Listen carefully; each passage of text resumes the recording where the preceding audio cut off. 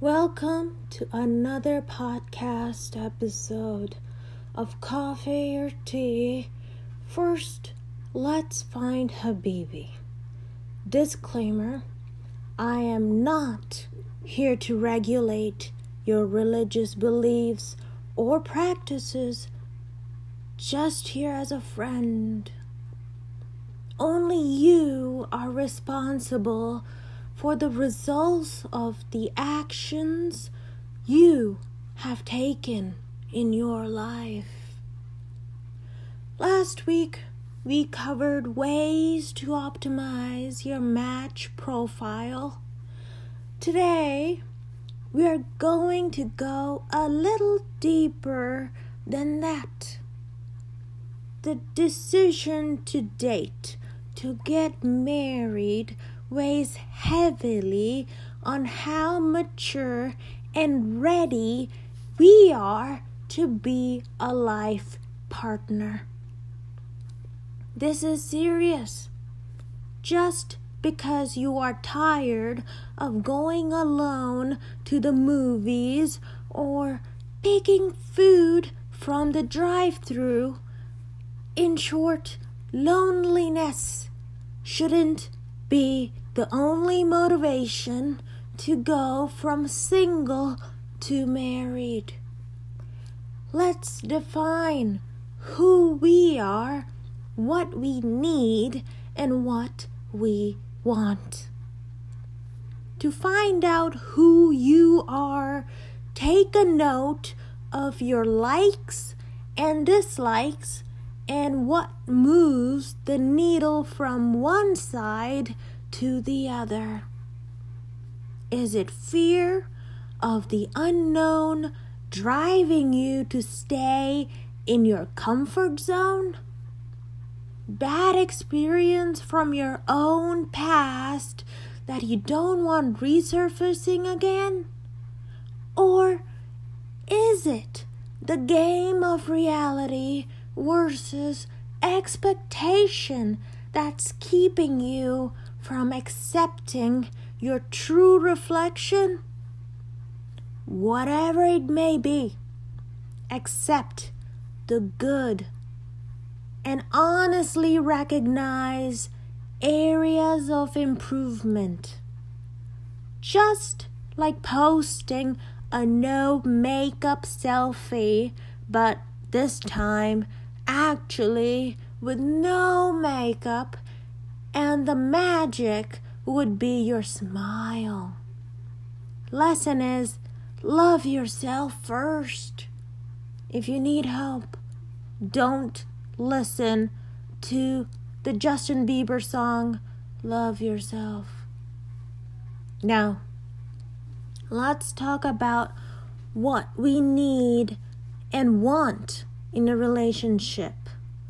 There's a fine line between the two.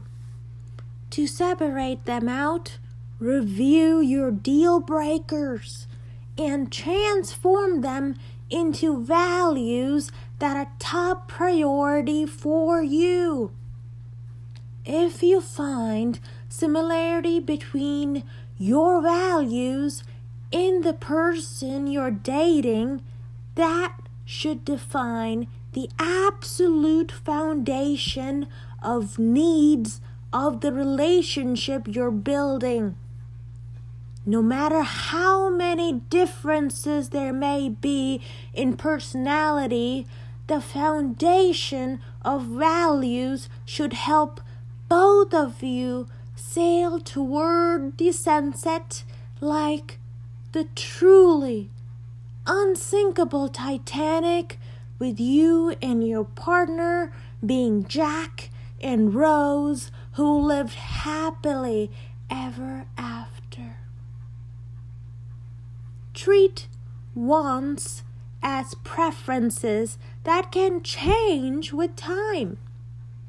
The iPhone 10 is hot right now, and you might want it, but a few months down the line, you might not want it anymore or found a value that weighed more positively than this temporary want. In dating, it could be you want a girl who wears the hijab. You mean the headscarf? Yeah, that's what it's called. That's pretty normal in our community to want a girl who wears the scarf or hijab. So you found a match on an app or matrimonial website.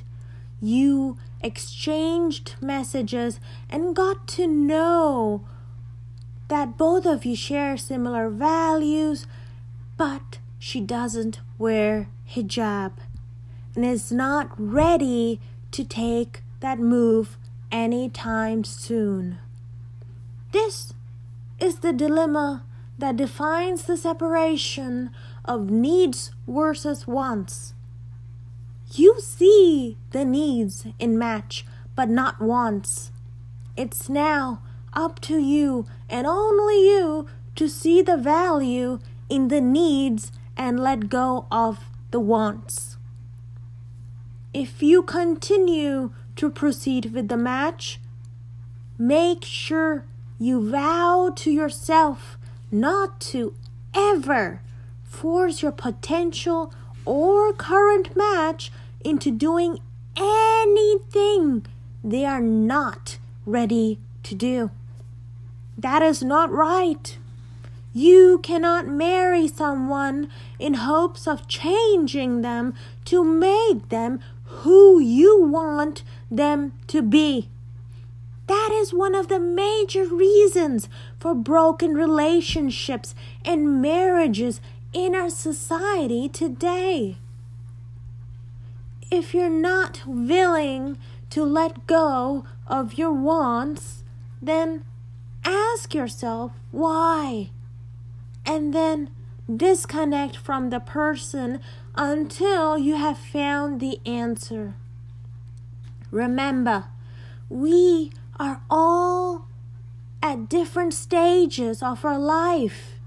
Invest in someone who is willing to grow to be a better person instead of rejecting them for not being there already when you yourself might be far from it as well. An example of this could be Kanye West dating to marry Hillary Clinton, but she's not as stylish as him. No political affiliation expressed here. Well, I hope you learned something from today's episode. Until next week, love everyone you meet unconditionally. This is Nidawgh signing off.